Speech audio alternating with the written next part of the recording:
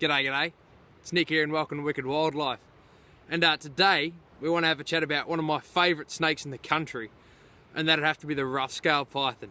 So stick around, guys. We're going to have a chat about rough-scaled pythons. Pretty dangerous. For more Wicked Wildlife encounters, this is Tully, our resident scrub member to our wild family here. Australian have a look.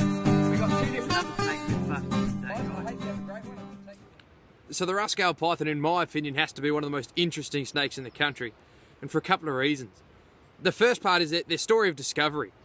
You see, this species was undescribed to science until about 1976, when it was discovered up in the little pockets of rainforest down in the gorges up in the Kimberley country, where up on top it's pretty dry and rocky, and down in these deep escarpments where the water sort of dwells, somebody discovered these guys.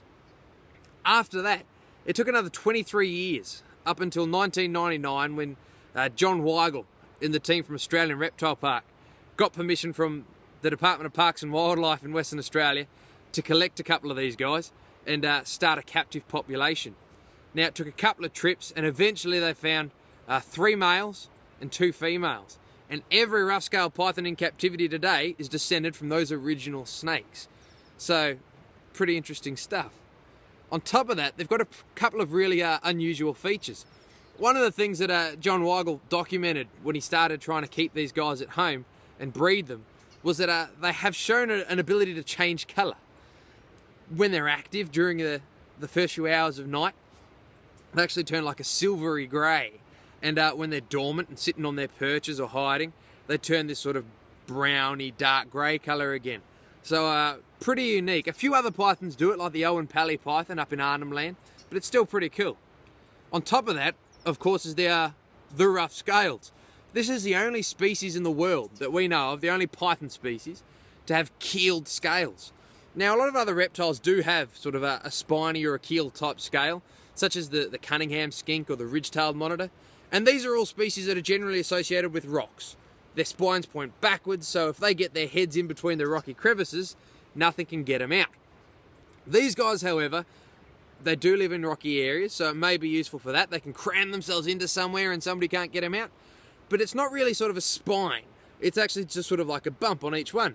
So the other theory is that it sort of breaks up their shape and their iridescence. They really blend in with that rocky environment really well.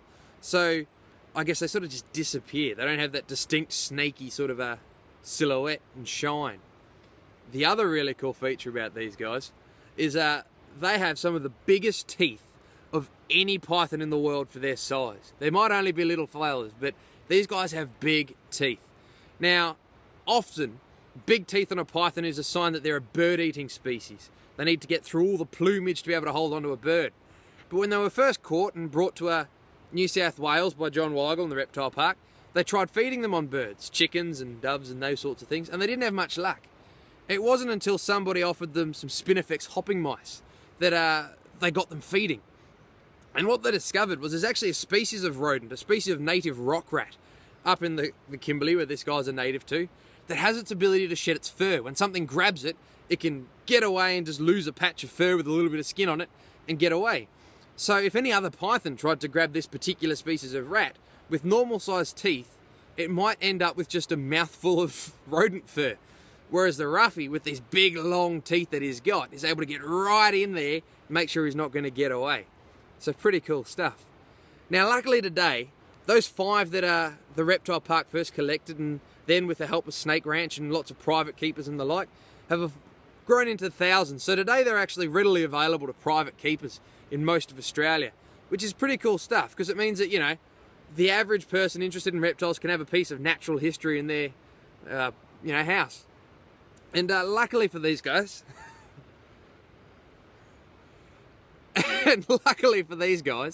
while they are found in only tiny pockets, which is usually puts them in a precarious situation as far as conservation goes, the area they're found up in the Kimberley actually is the only place in Australia that hasn't had any extinctions.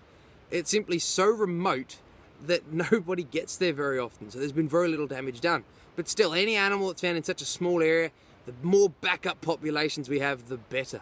So, really cool, really unique species. Now, like always guys, if you do like the video, please hit that subscribe button, leave a comment. We're trying for the rest of this year to bring out a video to you guys every Monday, Wednesday and Friday. So please leave us ideas, we're always looking for more. On top of that, check us out on Facebook, we're Wicked Wildlife. And as always guys, be nice to snakes, have a good one and take care.